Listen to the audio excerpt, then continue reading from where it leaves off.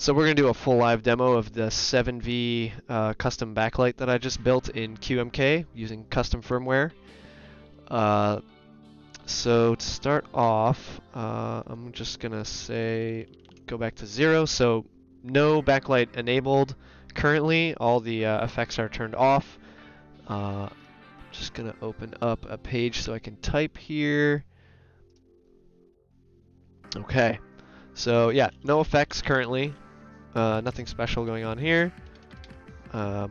With a few exceptions, I've implemented some mod colorations that happen. So if you press the either control key, actually this is not bound to control, this is my layer 1 key currently, momentary. So just the one control key on the left, and that will turn on the control block indicator. So just pressing the control, any of the control keys, left control, right control, would indicate on the F1 through F4 keys. That is of course customizable. You could set it anywhere, or you could turn it off just by changing a configurable value in the hex file, in the config.h file. The next one would be the Alt key. Either Alt key will indicate on F9 through F12. Just like that. The Shift key indicates on F5 through F8. Either Shift key will indicate there. And the other thing to note there is that is also the caps lock indicator. So turning on caps lock and pressing either Shift key will indicate off the caps lock indicator, as you can see. Now to the momentary switch indicates here. So the layer logic is indicated on these 3 keys: layer 1, layer 2, and layer 3. I only have layer 1 on momentary control here, so it's just going to light that up. But the standard logic would be active for layers 2 and layers 3. And I'm going to be using that to switch the backlight effects now. So first one is all on. So everything is turned on with the exception of the caps lock indicator, which by default is turned off. If I turn caps lock on, it comes on. Like so. And that same logic applies. All of the other indicators, aside from caps lock, do not have that same logic, where caps lock always shows, whereas the others do not. I wanted to make sure I could see whether or not caps lock was on or off. So that one's like that, even with the effects turned on.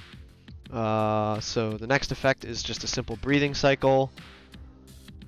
Basic.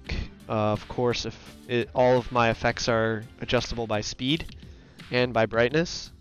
So here I've slowed it down. You can see the effect is taking much longer to fade. And the brightness, if I turn the brightness down, it will limit how bright it can get. And I'll speed that up. And you can see it just kind of caps the brightness. So I can kind of dim it down. There, it just kind of flashes on and off because it's at the minimum brightness. Turn that back up. And here you can start to see, if I hold on the like any of the layer stuff, it starts to show the indicators will lock on rather than breathe, showing the stacking effect there. Next effect is a radial spiral effect. Basic, but it works pretty nice. Again, adjustable by speed.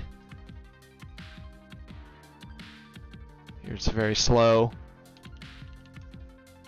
And also brightness. If I turn the brightness down, it actually sort of narrows the beam width.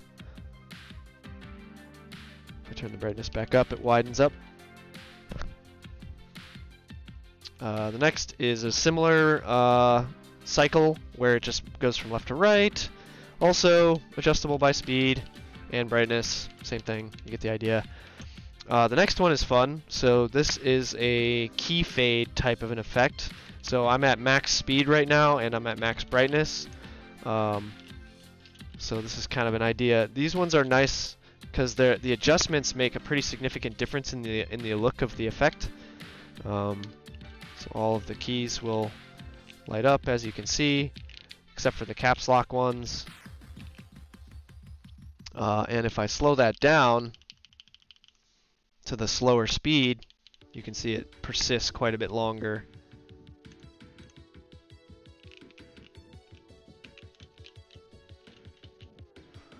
Also adjustable by brightness. Brightness on this one will affect the logic slightly differently. So it actually will fade faster if you lower the brightness. So you kind of have two dimensions of adjustment on the fade effects I built, because lowering the brightness will make it fade to zero quicker. It doesn't just trim the brightness off like I did with that other effect.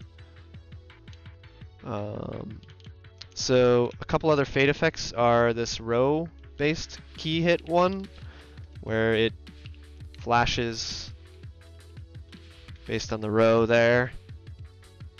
And it looks really cool while typing, I think.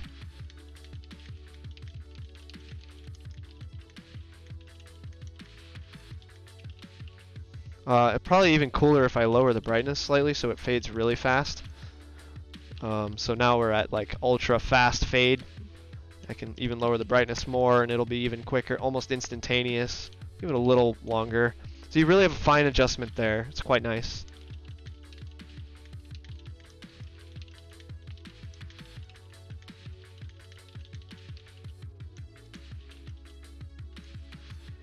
So that's kind of cool. The next one is similar. It's just adding a vertical component. So you can see there's not only the, let's brighten that up. There's not only the row is lighting up based on the key hit, it's also the column in the matrix.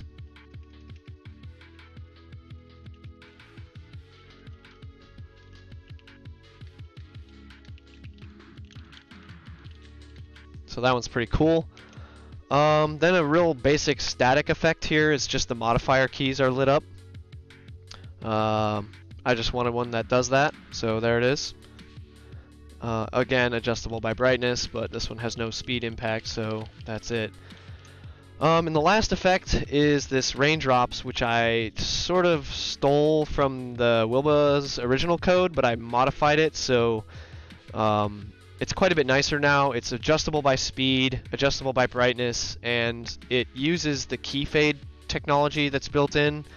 So, what's a good way to show that? If I slow it down and dim it down, might be a little easier to see. It does actually use the key fade logic on top of the fact that it's basically what it's doing is setting the key fade values for like 15 keys at a time every tick, and it makes this nice little like raindrop pattern. And there you can see some of the overlapping layer logic again. I'll demonstrate. Control Alt, and it overlaps, overwriting the brightness values of the indicator chunks there. And again, that's the indicators themselves are all customizable. You don't even need to use them. It's just based on the values in the hex file. So if you don't want to use them, you just set the value to 255. It turns it off. Or you can change the index to any of the keys on the keyboard, and it'll use that index as the indicator. And that's it. That's the last effect. So yeah, that's just a rundown of what I did for the 7V there. As far as custom backlight, these are green LEDs mounted over. I'm using the glow-in-the-dark switches from Kono Store. They're the Solaris ones from originally manufactured by JWK, I believe.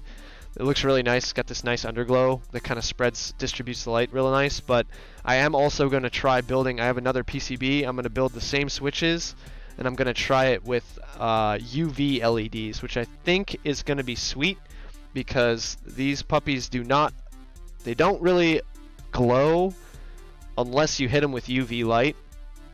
That seems to be the only way to make them glow, so I think that'll be another really cool application to have some nice backlight effects on this particular keyboard for me personally because of the switches that I'm using. So that's kind of the whole reason I did this. just because these switches look really nice with the backlight. And this is really expensive keyboard, so why doesn't it have nice backlight effects? And yeah, so that's where we're at. Really like those indicators. So anyway, if you're interested in this firmware, let me know. I can hook you up. Hope you enjoy. Quick typing test.